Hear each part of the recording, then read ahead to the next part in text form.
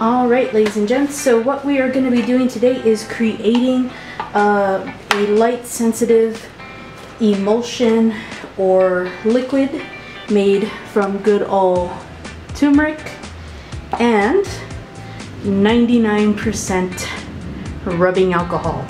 These are our two main ingredients for this process. Welcome to my kitchen. It's probably the only space that have the lighting and room to do this, but let's go ahead and get things started. So these are main things that you're gonna need. Watercolor paper, taped down a little bit, some nice clean edges hopefully. You're gonna need some plastic cups, coffee filter, your two main ingredients, and some good lighting, because who doesn't need that? So I'm gonna go ahead and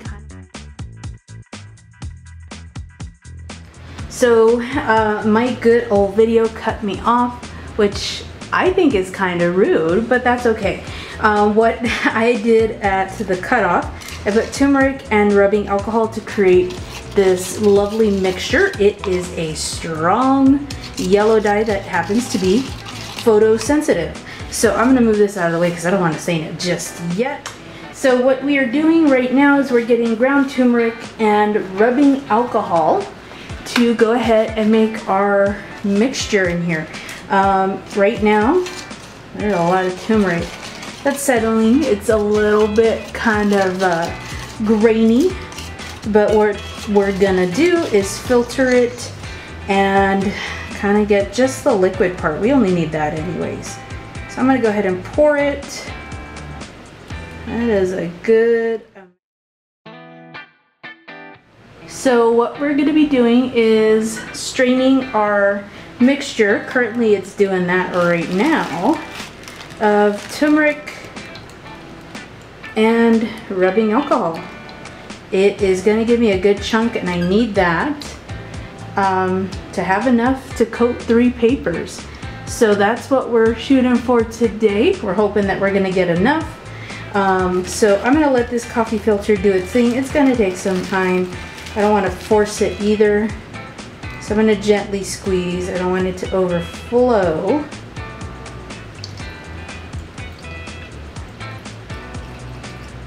I feel like I might kind of milking a cow right now. I know, don't get me wrong, I'm from Texas, never done that.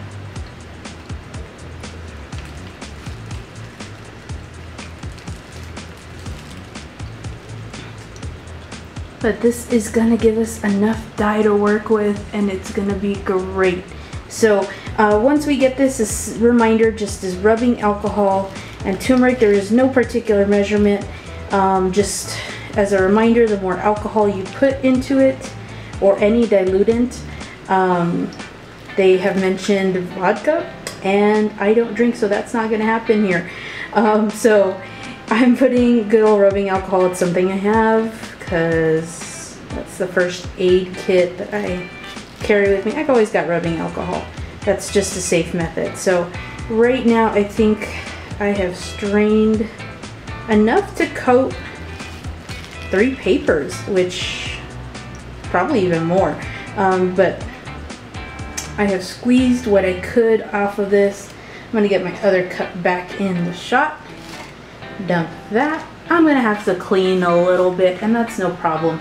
I will come back just really quickly and show you how I coat this, and we'll go from there. So we are back. I am gonna go ahead. I have my light sensitive solution. It does not really, it looks like someone's really dehydrated. But I am gonna go ahead and kind of coat my watercolor paper with this with a foam brush, because we want a nice clean application of this material. And what I'm going to do immediately afterwards is I'm going to go ahead and kind of put it in a dark area. I don't want to expose it to really much any light. This light is okay if I'm doing it really quickly, but I do not want to leave it out in daylight, because that starts the exposure process. So my mixture of rubbing alcohol once again and turmeric is being painted on there. It leaves a vibrant and beautiful yellow. but I did a test run with this. It doesn't stay yellow. We actually put a bit of borax to it to go ahead and kind of stop the exposure, which I think is really a cool thing to see. And you'll see a bit of that in my video as near the end, so that you can kind of see what actually happens with this. I think it's pretty darn fun. So I have coated this guy to my liking, and there you go. I'm gonna go ahead and do that with my other two papers, and then kind of call it a day, let them dry and do what they need to. All right, welcome back. I have kind of given you a walkthrough of what I did just a little bit with my paper, and this has rubbing alcohol and turmeric. Now what I'm going to do is show you just really quickly the sandwich that I'm going to make, and hopefully I can get a result.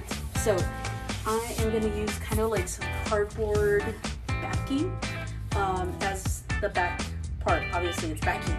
I'm going to use this as the back part to kind of just keep things a little stable. So I have that going down first.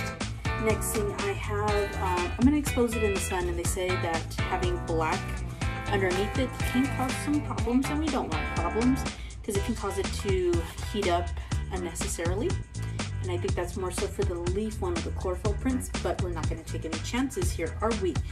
The next thing I've got that I'm going to sandwich in is my paper that I have that liquid solution in.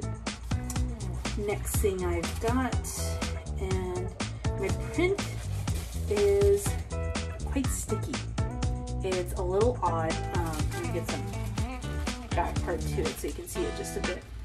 This is an old photo I took, and I'm gonna leave the ink part on top of it, and I'll show you guys the sandwich that I'm gonna get from it, just so you can kind of see how it's layered on top. But I don't want the ink touching the paper, so and I don't want it touching my glass. I'm also going to use a little bit of plexiglass on top just to secure it a bit more, and my good old dollar store cheap glass. So currently that's what I've got going on right there. I'm going to sandwich it all together, and fingers crossed we get something. In order to kind of keep a tight seal on it, we are going to get a bit of the clamps on there. We need we want a close connection to it. So I'm going to go ahead and clamp every edge that I possibly can, and pray to the art gods that this works. I've seen it.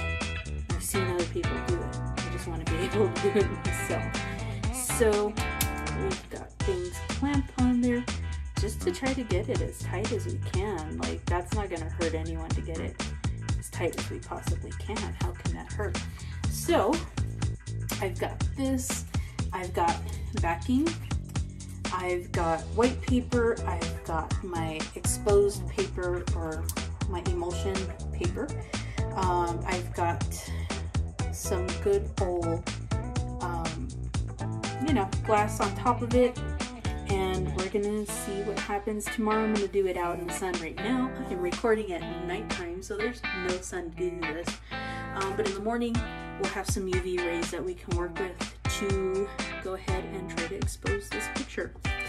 I will show you what happens afterwards. As of right now, I gotta do some cleanup, so stay tuned. I'm gonna go ahead and show you that next part as soon as the morning comes. Alright, so I went ahead and did my first actual print for my Anthotype print. It is an image on top, so it was baking out and the sun finally came out, so that was some good news. I left it out for roughly about 3.5 hours because the sun really came in pretty good near the end. So I, if I'm not mistaken, should have an image here, which you guys will get to see in just a tiny bit. I have an image there. Let's see how it comes out, you guys. So what we need to do, because this is good and all, but I do want it to come out a little bit more, and that requires the use of some borax. So I'm going to go ahead and get my measuring cup and roughly about 2 spoonfuls of borax. Actually, I'm going to do 3. I think I had done 3 the last time, and that worked out really well. So I'm going to go ahead and do that. And some water. And just mix this really quickly. I would use a spoon, a plastic spoon, just so that you can kind of get rid of it afterwards, because I don't feel like you'll need it, but you never know. Especially when you're mixing stuff, I wouldn't want this. So, now that I've got my borax and water mixed, we're going to go ahead and kind of stop the exposure that we've got going on here. So, let's see if we... I'm going to put a light amount of it on there and then kind of slosh it around. And what the borax is going to do is it's going to go in there and darken things up for me. As you guys can see, there's an image there. It's not... Let's see if I can throw some more borax.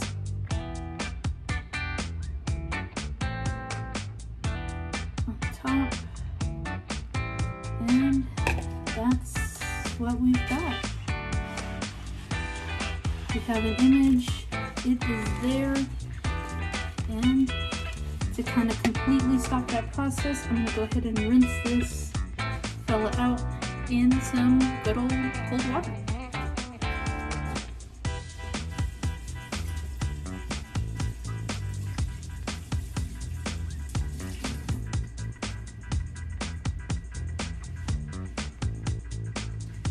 So it will take some time to dry up, but we've got a print there.